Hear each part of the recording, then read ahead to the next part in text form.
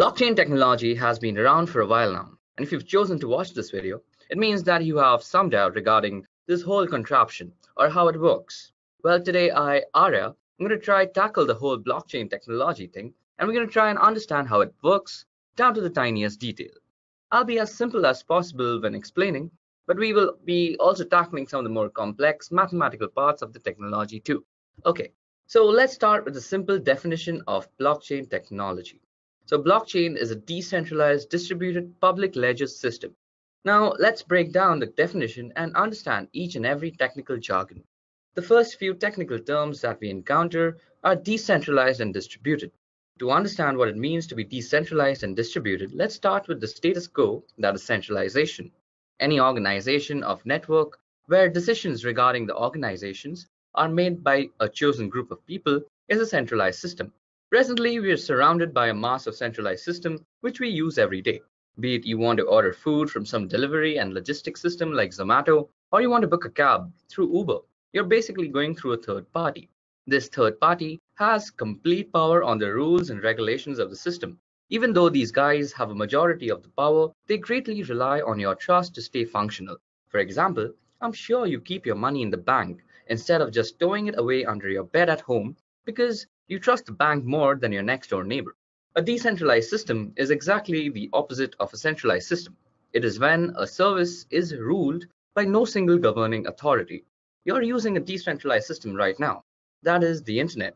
Nobody really owns the internet, and nobody is really supervising what websites can or cannot do. So that was pretty easy to understand. But what does it mean to be distributed? So to understand what a distributed system is, let's look back and analyze what has been the common reason for a majority of the data breaches of the past. So in 2013, Yahoo faced a huge data breach which affected around 3 billion users. Then in 2014, eBay faced a cyber attack which compromised the user information of around 145 million profiles. Again in 2016, Adult Friend Finder, which is also a site, was also attacked. Hackers collected around 20 years of data on 6 databases that included names, email addresses, and passwords. Now, all these attacks were successful because these companies chose to keep all their data in one basket, or if I may say, one server, which makes it very easy for a hacker to creep in and do creepy stuff. By distributing everything everywhere, a hacker would need to change the data in all the places at once. Blockchain is distributed and decentralized. This means that whatever is stored on a blockchain is distributed, and the blockchain in itself is owned by no single governing body. By distributing everything everywhere, a bad actor would need to change the data in all places at once in order to do their sneaky things. It feels weird, but by opening up and giving the data to everyone, you protect it. So what we see from breaking down the definition so far is that blockchain is some sort of a system which is owned by nobody and has no single point of functionality, and instead is distributed in nature. Now let's look at the other half of the definition, which states that blockchain is a public ledger system. So first of all, let's get our heads around this whole ledger system. A ledger is a list of anything. The term ledger originates from banking, as it was first coined to denote a list or a book containing financial transactions. Now, in reference to blockchain technology, what exactly is a ledger? Well, it's all the transactions that are committed on the network. To understand what I mean, let's jump back to the genesis of blockchain technology.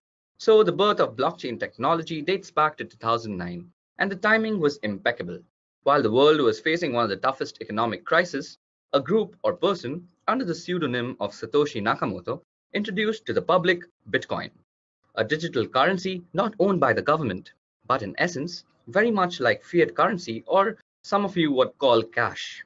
So in the sense, it could be spent anonymously, it could be hard to track, and it is easily trusted.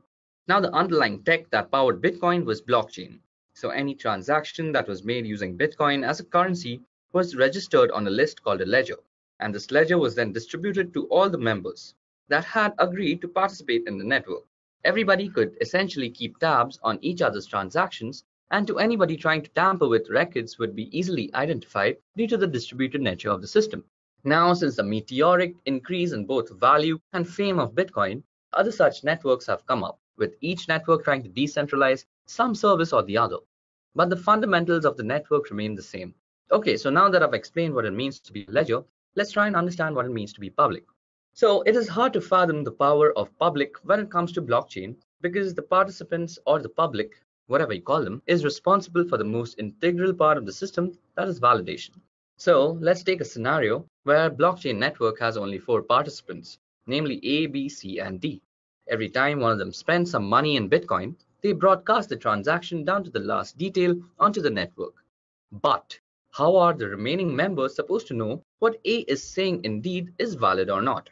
This is handled by blockchain's unique method of validation called consensus.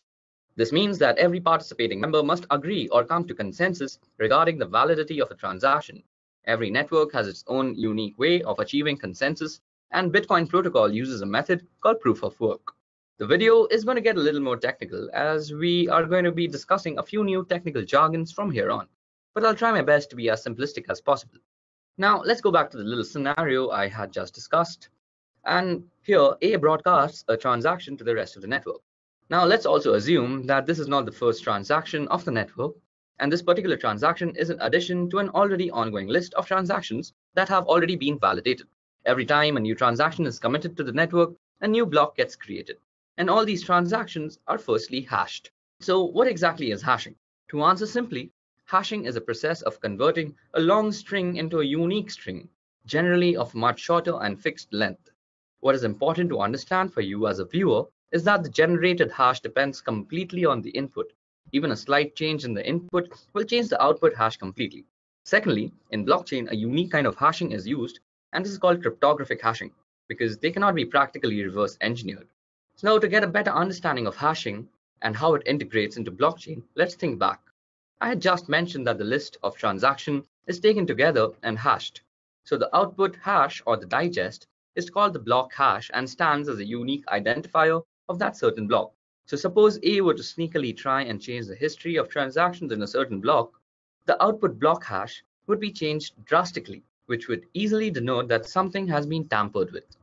So right now our focus is to see how a function can prove that a particular list of transactions is truthful. Imagine someone shows you a list of transactions and they say, hey, I found a special number so that when you put that number at the end of this list of transactions and apply SHA-256 to the entire thing, the first 30 bits of that output are all zeros. How tough do you think it would be to figure out that number? So let's bring in some math here. Let's say the hash is only made up of ones and zeros and is 256 characters long. In such a case, the probability that a hash happens to start with 30 successive zeros is around 1 divided by 2 raised to 30, which is about 1 in a billion. And because SHA-256 is a cryptographic hash function, the only way to find the special number is just guessing and checking. So the person trying to check validity of the block almost certainly had to go through about 1 billion different numbers before finding this special one. And once you know the number, it's really quick to verify. You just run the hash and see that there are 30 zeros. In other words, you can verify that they went through a large amount of work but without having to go through the same effort yourself. This is called proof of work. What's important is that all of this work is intrinsically tied to the list of transactions. If you change one of those transactions even slightly, it would completely change the hash. So you'd have to go through another billion guesses to find a new proof of work or a new number that would start with 30 zeros when tied up with the altered list. Now think back to our distributed ledger situation, where everyone is there broadcasting their transactions and we want a way for them to agree on what block is correct. As I said, the core idea behind the original Bitcoin paper is to have everyone trust whichever ledger has the most work put into it. The way this works is to first organize a given ledger into blocks. Now, in the same way, a transaction is only considered valid when it's signed by the sender. A block is only considered valid if it has a proof of work. So let's see how proof of work is actually helping us in identifying any sort of mismatch in a transaction. So firstly, now imagine there's this list of 5 transactions between A, B, C, and D, and the block hash is whatever you see on the screen. Now, if you were to slightly change any transaction, or if you were to slightly change the order of the transaction, the complete hash is changed drastically. So this will easily tell anybody that the proof of work is wrong, as he can compare it with the other blockchains on other copies, and this is how you reach consensus that this block is not valid. Okay. So that explains how proof of work ties in with blockchain. Now also to make sure that there's a standard order to these blocks, we'll make it so that a block has to contain the hash of the previous block as its header. So firstly, it already contains the transaction and the proof of work, which looks something like this. And now the next block will also have the block hash of the previous block. So it'll look something like this. Now, since the block hash has been chained, we can see a certain chain being formed. So instead of just calling it a ledger system, it's been commonly known as a blockchain. Okay, so the last part that's left is miners. Now, every time someone validates a certain block after putting in all the work to find the special number, the system rewards them with a network-specific cryptocurrency. Now, in the Bitcoin protocol, currently the block reward as of February 2018 is 12.5 Bitcoins. Not only does this incentivized system keep the network running, but also generate new currency. Now, some people have invested in high-performance GPUs so that they can validate new blocks quicker than the others and earn and live off the block rewards. These people are known as miners. Okay guys, I think I've covered most aspects of blockchain. We understood how blockchain is a decentralized and distributed system. We saw the public nature of blockchain and how intrinsically ties up the public participation using incentivization. We also saw how the security and integrity of the system is maintained using cryptographic hash functions tied up with a consensus mechanism. And this brings us to the end of the video. I hope you learned as much as I did while compiling this video on blockchain. So that's it for me, and goodbye.